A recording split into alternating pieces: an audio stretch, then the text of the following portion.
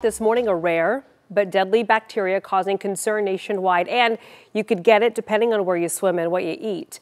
Well, officials have linked swimming in salt water and eating shellfish to at least 3 deaths in the Northeast in recent weeks.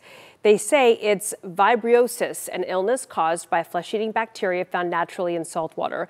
You can be infected through an open wound or by eating raw infected shellfish, including oysters, clams, and scallops.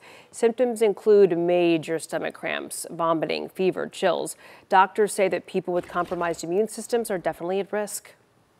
Typically, it's patients with diabetes, peripheral vascular disease, anybody on immunosuppression, so medications that can cause you to be immunocompromised.